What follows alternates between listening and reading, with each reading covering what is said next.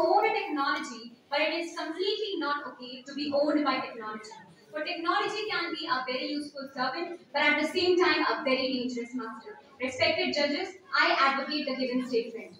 Elon Musk, the entrepreneur and co-founder of Tesla and PayPal, in one of his interviews stated that there should be legal restrictions on the usage of social media, for it was never created to create such negative and unhealthy impact on the youth as it is doing right now. Social media is teaching us, comparing us with others. It is comparing our behind the scenes with the highlighted reels of the other people.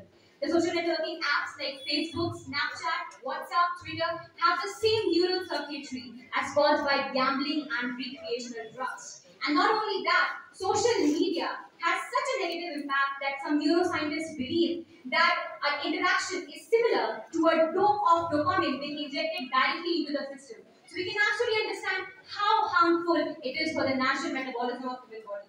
A recent survey to decode addiction states that 330 people suffer from social media addiction potentially. And not only that, from 2017 to 2021, the number of cases has increased by 63%. On an average, an adult spends 2 hours 27 minutes every day on social media, with the teen spending 9 hours per day. Quoting Bharat Nen, he said that social media is just like suicide on daily installment, and rightfully so, because each and every second of our life we are wasting scrolling the screen bluntly. Someone out there is working and creating a successful story of theirs. Addiction and unrealistic expectations for attraction are the defining features of social media.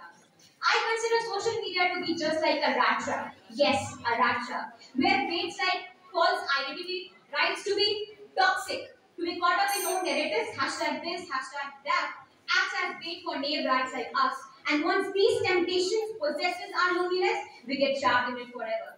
Mark Zuckerberg said connectivity is human right, but I want to ask this question from each and every intellectual present over here. Are we really using this right to connect, or just mere pretend as a formality, where our main goal is something else?